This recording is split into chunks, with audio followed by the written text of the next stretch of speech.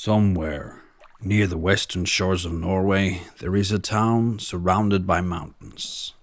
Near this town, there is a lake.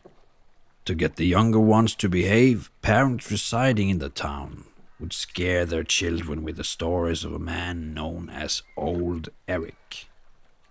Legends told he was living somewhere out in the lake and would snatch up any misbehaving child he could get his hands on. Most people who decide to stay in this town grow up to forget their fear of Old Eric. But there are those who claim to have seen him rowing his small boat around in a lake. There are even those who claim to have had a childhood friend that got snatched away by him.